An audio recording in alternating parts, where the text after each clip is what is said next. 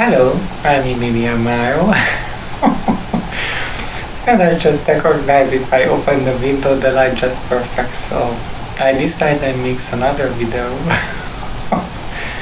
But this time I put on my cardigan because I'm always cold. What can I say? My piano teacher said always when he touched my hand I'm like a snake. Okay, that was when I was 7 years old, but I guess in this case nothing changed. So, I'm 41, Hungarian painter who live in Südtirol in Italy, if you don't know. And let's see. Write me a comment if you have anything which you have idea or experience, because I care. And I will talk about it the next time. Today I was thinking about a question which it was bothering me when I was watching other YouTubers. I'm watching other YouTubers because I'm really interested even their experiences, mostly who are around my age, around the world, because here I don't have any support group or community center where LGBT has meetings, so I have no information personally from other ones. And I find so fascinating this way to get some overview about my own self experiences. And I hope my experiences, and I really try to focus the differences between mine and the other ones, are help for other ones too, because that's the point. Maybe to recognize we are not alone, because like I just said in my previous video, I'm just fighting with depression because I'm always alone. So, and when you have some problem in front of you, you always think why you are the only one who faced with that, and after that you have realized, and it's usually help, you are not the only one.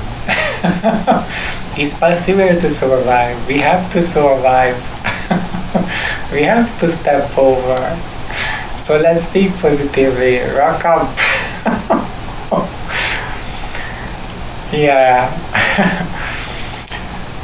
So first of all, I would like to feature the other ones which I was watching nowadays, like Nikki Fire Snow. She is really great. She is in the beginning of the transition, but she has completely different life experience like me. So it's really fascinating to make comparison, or for me was, so I hope for other ones too. And my other favorite is Jackie Rabbit, sorry. She got this funny name because she was eating all the time carrots. So the rabbit is not that which I took the first time, and it's my guilt. I have a kind of fantasy which sometimes manage me on the wrong direction. But she is great too, and they are on my future channel list, so let's check out. They are completely different person, and they are both really fascinating story. So if you only want some time to entertain yourself, I guess it's also really great to check their videos. And mine one, I have absolute different life story. I don't think it's better or worse, but it's so funny because the media, it makes one kind of impression who is like a transgender, and which kind of experiences we have and how we suffer or are we not. suffer or nothing, but there's a really limited stereotypes which is going on now, and when you're looking for real people, okay, the celebrities also real people, but when you look at the variety, it's much wider, like with everything in reality, than you even could imagine. So when I was watching these other ones, not only these two, and mostly when I was reading on Facebook in supporting groups, comments and other one stories, I get sometimes have read, I have I have read sometimes. So some of us, it's a real problem to talk about them from themselves normally. And they was affected actually, sophisticated, but the other ones talked, it's a kind of problem. And I have to say, yeah, it's a problem. But I guess it's pretty natural from transgender with gender dysphoria. I'm not in that case. But I wish to, in behalf of these people, to talk, because I was really searching for answers for what's going on, with us. And I have found a really great theater online here in YouTube. I featured also, you can check. She's really great. She's simple, she explained really well things, and she explained also why it's so heavy for us, or from some of us, to accept ourselves, and that makes us continuously a kind of shame. Again, I'm not that case, but how she explained, and really to check out, I guess one of the video was about cross-dressing like transgender, and it's also important because I was talking about differences between cross-dresser and transgender, in my opinion. When I published this video, I got so many pro and contra opinion, and I was mostly surprised because I didn't offend cross-dressers. I didn't say it's a bad thing. I simply makes a real definition about differences. But yeah, transgender sometimes, and mostly in the beginning when we find out our identity, gender identity, we cross-dressing. But why we are cross-dressing? Because we still think we are men. For me, it's a real fact. I mean, okay, I don't stuck here in this topic. She explained us really well, and she also explained this problem which we face immediately when we start with cross-dressing. To recognize our gender identity, we feel this shame. Because she explained, most of these people, and again it's not like me because I was dressing, I have told you, from high school like woman, so I have experience. But who lived like a man for many, many years and made all the standards which was the expectation of society, tried hiddenly to find their identity dressed up by online clothes. I knew that's already a really challenging things because you have to find out your style, you have to find out your material, you have to find out minimum your size, and there are so many kind of size system. Also in Europe, Italian, European, British, that's minimum the 3, or USA. So that's already 4 only in Europe. And even the size systems are different by brands. So I can really imagine when you buy online the first time things which you think is can look so good or which you think makes you feel good. So I really think when you buy the first time these things which you think makes you super feminine, because these things you always wanted to try and so on, and when you watch yourself dressed up the first time in the mirror, that can be a shocking experience, and that's what this theater explained. And that's bring you back because you judge yourself. You have your cultural background, you have your own gender identity which you build up for many years, and you distrust yourself and you are ashamed. And that can bring you back from the beginning, from the gender dysphoria, to not able to find out your own gender identity for long months or half year or even a year. Then you try again. So I just wanted to point out when we are on the way and when somebody really lived like a man before, I really can understand how hard can be to let away your own view, how you talk. You have to look, you have to do things, you have to react for things, and find your own way, to find your real way, who you are. So I really can understand the background of the feeling of a continuously shame. Yeah, my English is limited. I wish to be more sophisticated, because it's not the shame like children feel, it's the not feeling good enough to represent, to be in public. Let's say like this. I guess it's a better.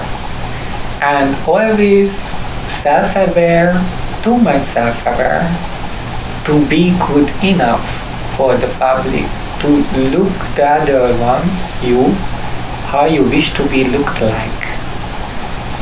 And that's a huge stress, it's a huge pressure, and it's really hard to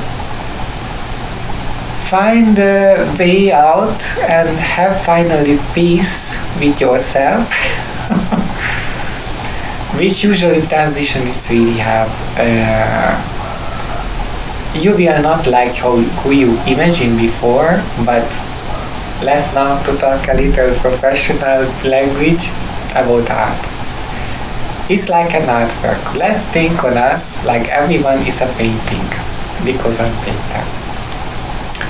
When I start the painting, I have a kind of imagination what I wish to do. But when I start actually the painting, after the first sketches, the painting always builds up itself. I always achieve a stage, like during transition we achieve a stage. We do self-aware, we do self-critic, and we going forward on the process. Like with paintings, I check, oh, this color is too bright, or this too yellowish, or that part could be more detailed, and the painting starts to go on this own way. So not even I'm the one who really managed to be ready the paintings, because the painting how it starts to be work out, and it's like how we has to start to work out. It's itself starts to reveal, and when you find the right direction, you always have to be aware of that. You just start to feel happiness. You start to feel, yeah, I see what I want to see. You didn't really know what you have expected, but when it starts to be ready, you feel it's fine, and you will be like this. When you are more close to the end of the journey, or it's not that, it's a new beginning of a new life. But even for a painting it's like this. But when you are really ready for the new starts and you start to be ready, then when you makes your peace. So pride. You know, this journey, this story which we make for ourselves to fight with our demons, with our own enemies, which is inside on ours, for me, I think, yeah, we can be proud of. But be careful, because that's the other part which I usually say. We get so many discrimination and so many harm our journey, and sometimes also self-harm, which makes us oversensitive. And mostly before you achieve this peace, it's really hard to manage. Because when you are achieved to be in peace with yourself and you think you are fine and you are ready for live the life which you meant to be live, it's lost importance what happened before. Sorry, it's like this.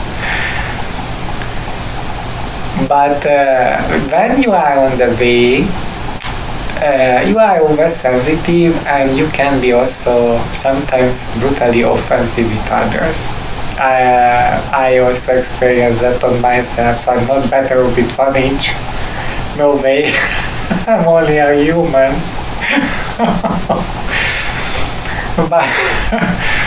but when we are in public and became oversensitive, yeah, that can be counterproductive in the society, between friends and family and every people which we are important for us. So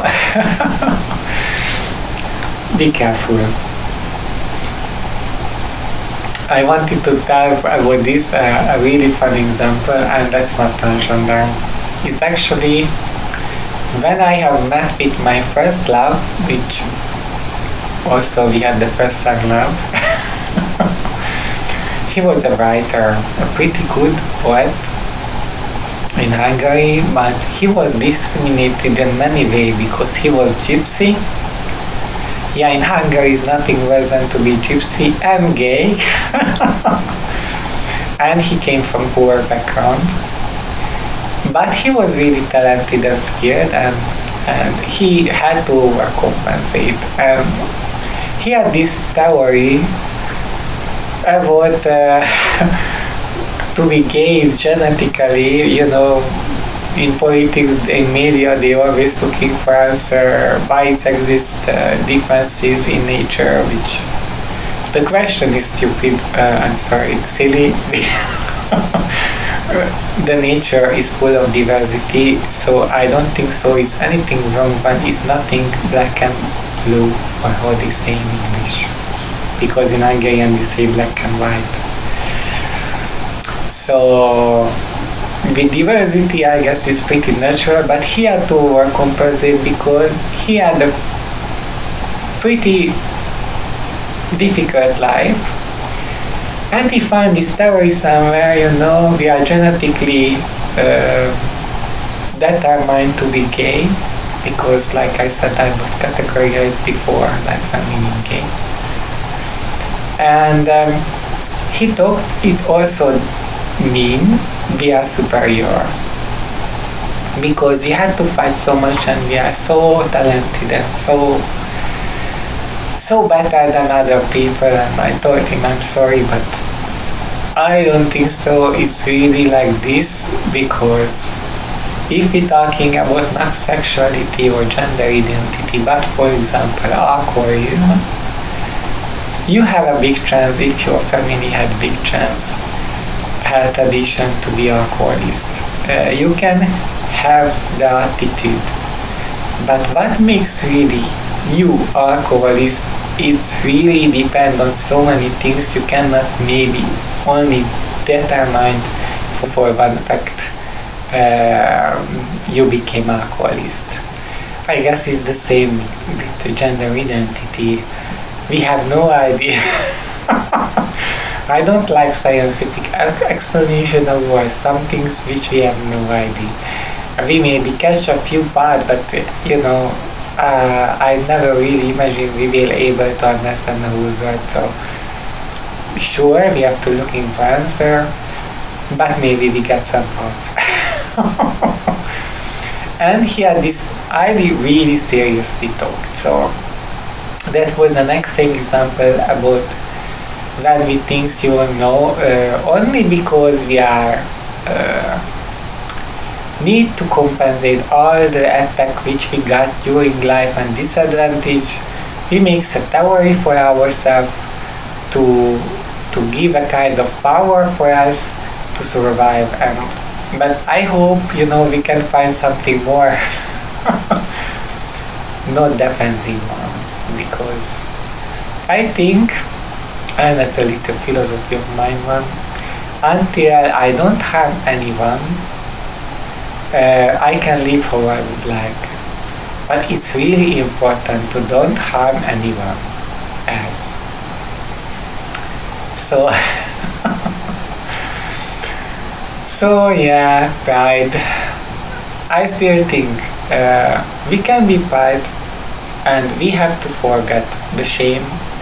But I guess it's naturally come with time, like I said, when we achieve our balance, which is our target to achieve, to our peace for living. We just want to be normal and we just want to be equal. And that when the pride, like an act in society, in public place, became really important. And now I'm not talking about pride like the feeling. I'm talking about the movement, because yeah, I'm living in North Italy, not Italian citizen and transgender. I face with many problems, and I could say my homeland even worse, which I think in a normal world, or a world which is for me normal, let's say like that, it should be not a problem. Like, I don't want anything extra, I just want to work like everyone else. I just want family like everyone else. I want to live with my partner. I want children. That's for most of the people is absolute natural. Why? For us it's not a possibility. And of course, when it comes in issue in a debate between transgender and not transgender, they said, why we want extra care, why we want extra right, why we want extra attention. I'm sorry, it's not because we are discriminated, or not only because, but because legally these things is not possible. We have to be in politics, we have to be in public to achieve these things, which for them is natural because they never had to fight for. But that's when you do nothing, you will not be able to achieve. So it's a kind of oxymoron, You have to do something for it, and you have to work for it, you have to be in the public. So you cannot do like an average people, an average citizens to do your own life when you simply cannot do. And back to lockdown, yeah, it's upset me pretty much also if I look in a good mood. But that's the case with the lockdown for everyone. I mean, you cannot live normal. You cannot live like a human live. Okay, my region is really extreme, I have to accept that, but